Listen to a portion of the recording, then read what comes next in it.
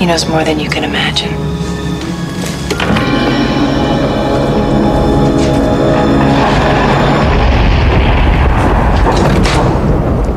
At last. Welcome, Neo. As you no doubt have guessed, I am Morpheus. It's an honor to meet you. No. The honor is mine. Please, come, sit.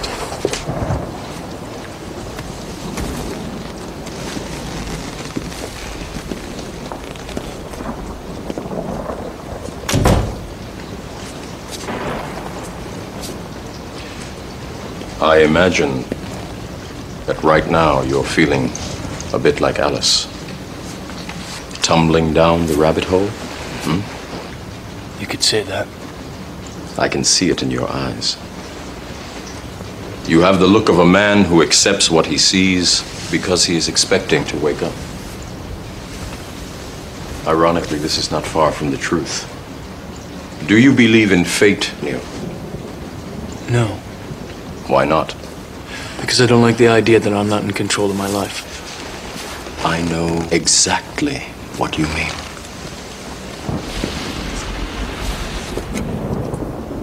Let me tell you why you're here. You're here because you know something. What you know you can't explain, but you feel it. You felt it your entire life, that there's something wrong with the world. You don't know what it is, but it's there, like a splinter in your mind, driving you mad. It is this feeling that has brought you to me. Do you know what I'm talking about? The Matrix. Do you want to know what it is? The Matrix is everywhere. It is all around us. Even now, in this very room. You can see it when you look out your window or when you turn on your television. You can feel it when you go to work, when you go to church, when you pay your taxes. It is the world that has been pulled over your eyes to blind you from the truth. What truth? That you are a slave, Neo. Like everyone else, you were born into bondage, born into a prison that you cannot smell or taste or touch. A prison for your mind.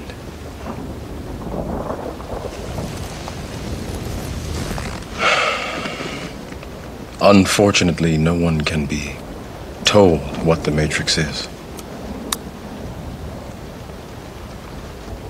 You have to see it for yourself.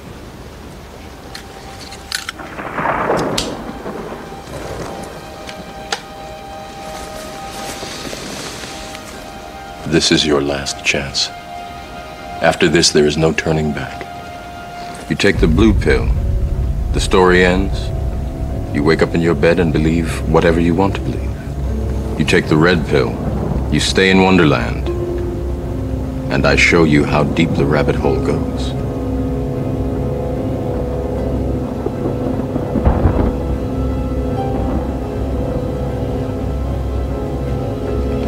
Remember, all I'm offering is the truth, nothing more.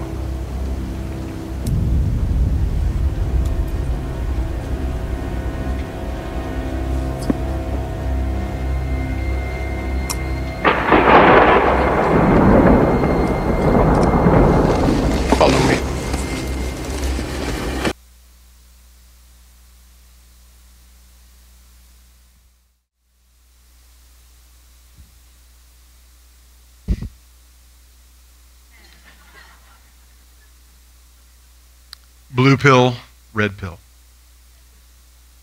Bondage or freedom? Which? This iconic scene from The Matrix, a movie from 1999, exactly lays out the same choice that Emily Cady, who was an early New Thought pioneer, lays out in the first chapter of Lessons in Truth. Bondage or freedom? which. And it exactly illustrates in a more modern format the exact choice that she described. It is fascinating the way that the makers of The Matrix put that scene together, and the story that they told in order to get that concept across. If you're not familiar with The Matrix, it essentially is a dystopian future world in which machines have taken over and human beings are held in small capsules. They are plugged into a matrix which allows them to believe that they are living what we would call normal lives. But they are actually being held captive, and their bodies are being farmed for the electricity that runs the machines. The world that they live in appears to be reality. They can see, touch, smell, taste, feel, and yet it is not. And the choice that Morpheus, played by Lawrence Fishburne, is offering to Neo, who is Keanu Reeves, is that choice to remain a captive, remain in thrall, or to be awakened to the real reality and to be able to see past the illusions to what actually is. It is interesting to me that they do it in a scene that is eerily reminiscent of John the Baptizer and Jesus. Those are essentially their roles in the plot. Neo is a Christ figure, and he is determined to be the one who will lead the people out of bondage. Morpheus is his teacher and the one who initiates him down to the water. You notice the glass of water in the scene that stood between them. And even after Neo in the Matrix drinks the water with the red pill, his actual body in the scene that follows is ejected from the pod that the machines were keeping it in because he has awakened. And it flows down a long chute into a huge, like an underground lake. So he is literally baptized. This imagery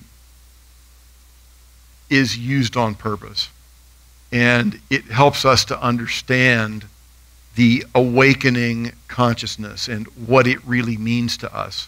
For each of us, we have this choice to remain asleep. As Morpheus said, you'll wake up in your bed and it'll be as if nothing happened. You'll go on as if before. But another thing he says in that scene that I think probably resonates with many of us in this sanctuary today is, I know why you're here. There's been something that has been bothering you. There's perhaps like a splinter in your consciousness, something that just wouldn't go away. The feeling that somehow something just wasn't right. I know for me, growing up in the religious tradition I grew up in, there was something that just never made sense to me, something that just wasn't quite right. And for a long time, I was willing to throw out the baby with the bathwater. I was willing to just say, well, you know, this idea of God and this idea of Jesus that these people are trying to get me to go along with, since it's not working for me, that must mean that, you know, there's no real God, or if there is, it doesn't have anything to do with me. And, you know, who knows about that Jesus guy? I don't believe in him at all.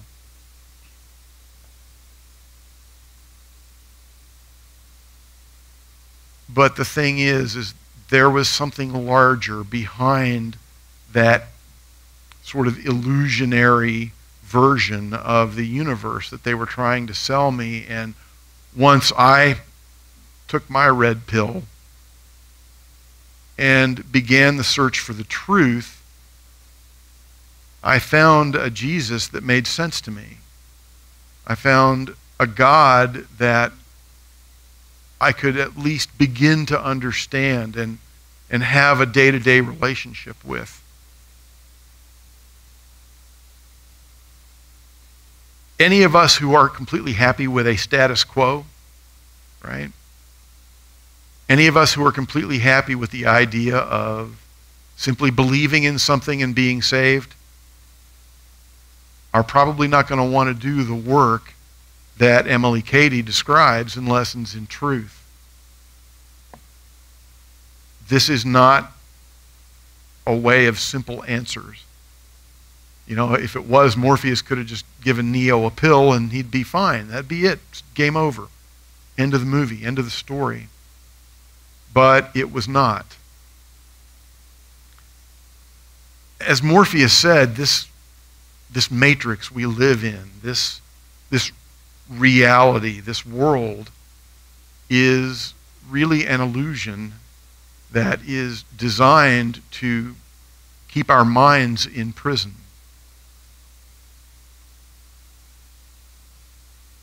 What Emily talks about in this book, in the first chapter in particular, is the dichotomy between what we perceive to be this world of the senses and the world of the spirit that lies behind it.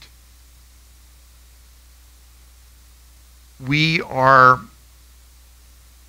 living in these meat suits that are taught to depend upon their senses. The things that we can touch, the things that we can smell, see, hear, taste, count.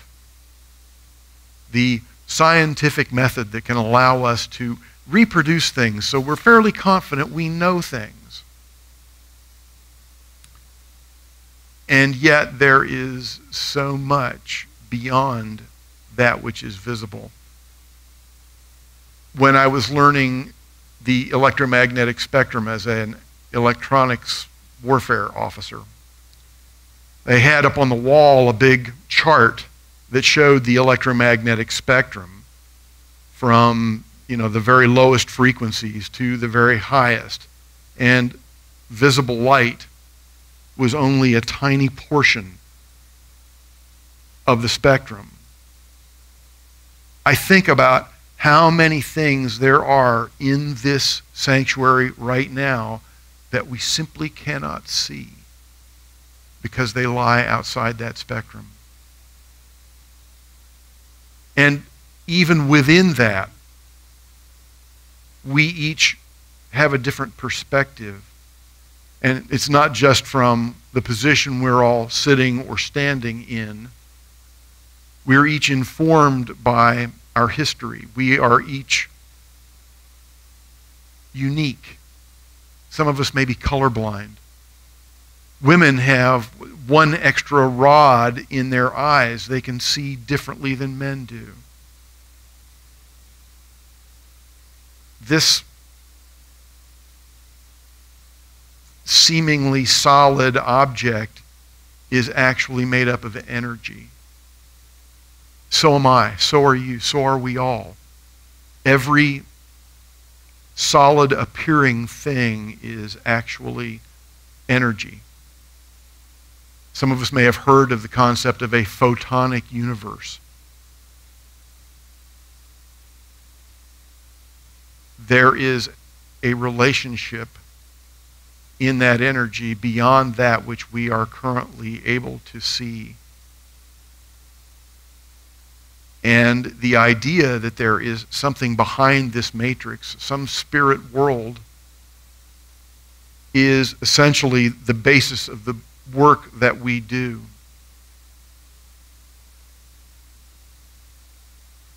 In unity, we understand that the foundation of the universe, Spirit, God, whatever name we need to know that by, the force, it lives as us, breathes as us, it moves through this time and space as us. It comes to know itself as us. When we become completely mired down in the experience of the physical reality, we become prisoners.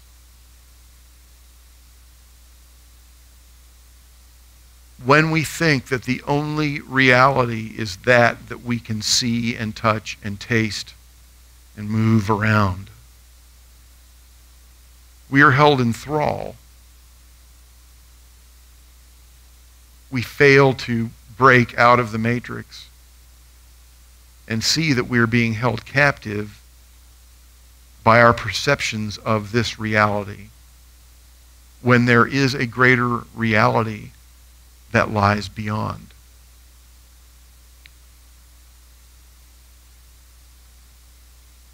Our brother and way-shower Jesus, the man who was our Neo, taught us that we are children of God, children of Spirit. And his apostle Paul went on to say that we are not only children, but if we are children, then we are heirs to Spirit and God. And what that means to each of us is that we inherit this power, that God wisdom, God life, God love, God compassion are all part of what we can hold on to when we reach within instead of reaching without. Emily Cady talks about what it takes for us to begin to claim our inheritance. And one of the first things that she does is describe how important it is for us to come in touch with Spirit within. It was interesting to me that today's daily word lined up so well with this lesson, because what it's teaching us is that divine expression that we are is always grounded in truth. What Emily talks about is that there is no progress possible at the level of Spirit without meditation. She says daily, and while I would agree with her, I don't want to scare any of you who are not already meditating off. But it is meditative practice which begins that journey. And I want to make sure that everyone understands that meditation can be different for each of us. We were talking about that in adult spiritual education this morning. Meditation can be, the sort of classic, I'm going to sit in the silence and maybe say Om. We can have guided meditations, as I've talked about several times before. I use the Insight Meditation Timer app on my phone and on my tablet. I think I'm up to about 900 sessions through my timer now. I'll have myself a little party when I hit 1,000, I think.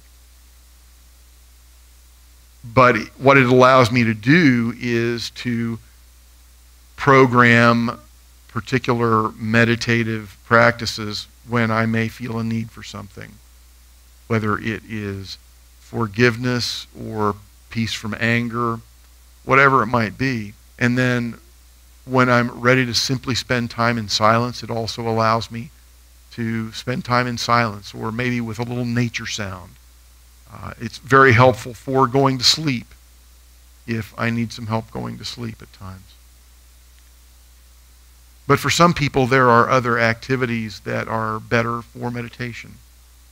And even though they may not look meditative, they are. We talked about having a walking meditation. Running can be a meditative activity. We even talked about fishing. Most of those guys out around the lake that Laura and I run around who are throwing a line in the water probably don't think of themselves as going to meditate. But for quite a lot of them, that's exactly what they're doing as they stand there with their pole and their line in the water and nothing else going on but the lake. The thing about this is, as she describes, it's not something that we can use to be a quick means to an end. This is not a quick fix. It's not you take a pill and you're done. You take the pill and the work begins, as it does in the Matrix. It's about a way of life. It's about making a change to our daily routine that begins to open our eyes to that world. It is very easy to become distracted because we do have to live in this world. We have to work in this world. We have to reach out to each other in this world.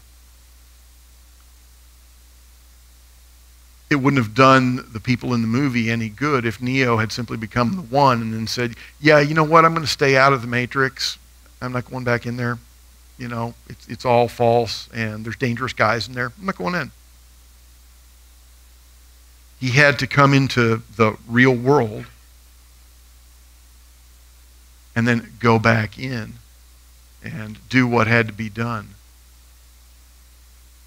Emily Cady talks similarly about us and saying that, yeah, you got to meditate, and meditation is great and it's good for you, and don't just become somebody that sits on a rock on a mountaintop and meditates all the time, because that's not going to do anybody any good. And she points out that Jesus, our brother, would go away daily and spend time in prayer and meditation, but then he'd come back. And he'd be all charged up. And he would be able to do the things that are described in the stories about him. Go away and get prayed up and come back and heal someone. Go away and get prayed up and come back and drive out some demons. Go away and get prayed up and come back and do all those things that seem miraculous.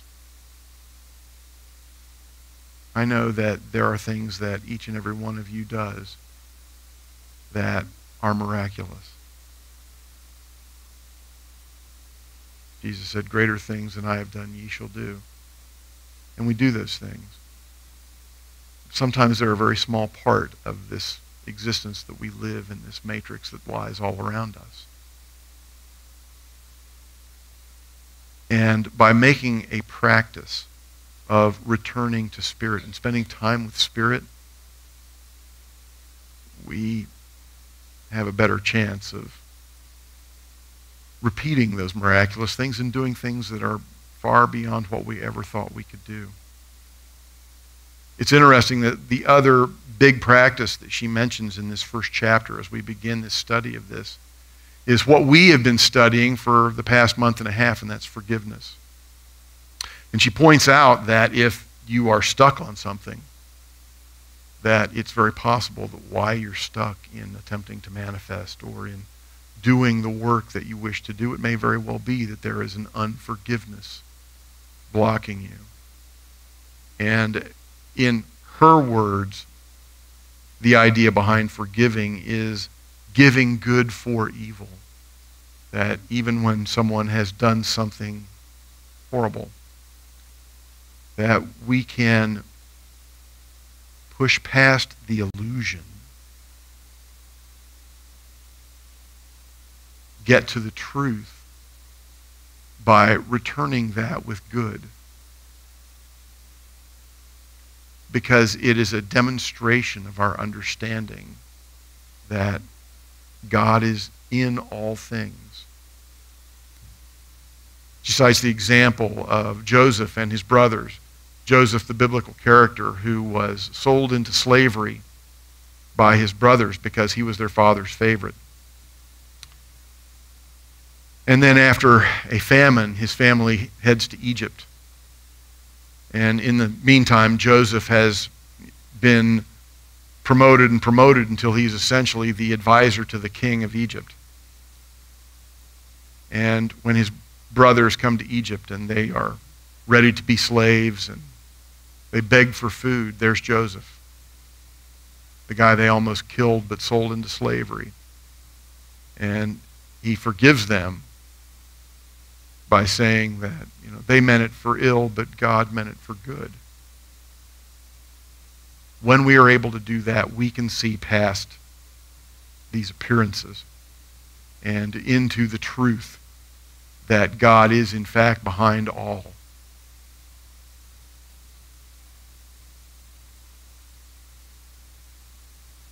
We each get to make choices, but maybe the most important choice that we have is between the red pill and the blue pill.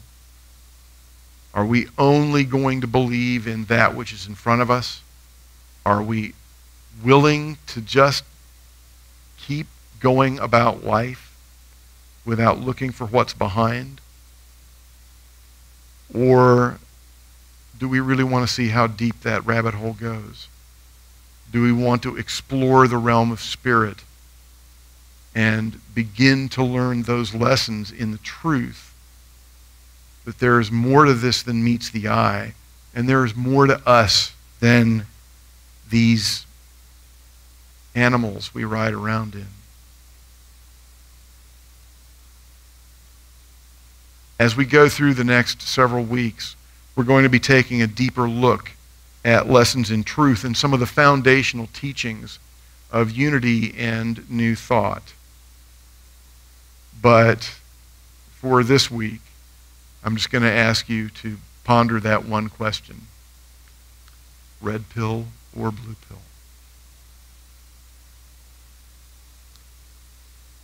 Thank you. Please join me in prayer. Oh, thank you. Sweet Spirit, we open our eyes to see that which has been hidden behind what seems real, knowing that you are there, that you are not only beyond the deepest star in space, but deep within us, behind our deepest dream, our greatest desire, and that we are living expressions of you. For this knowledge of the truth that lies behind all the illusions, and for what it means to us as your children and your heirs, we say thank you. Thank you, God. So it is.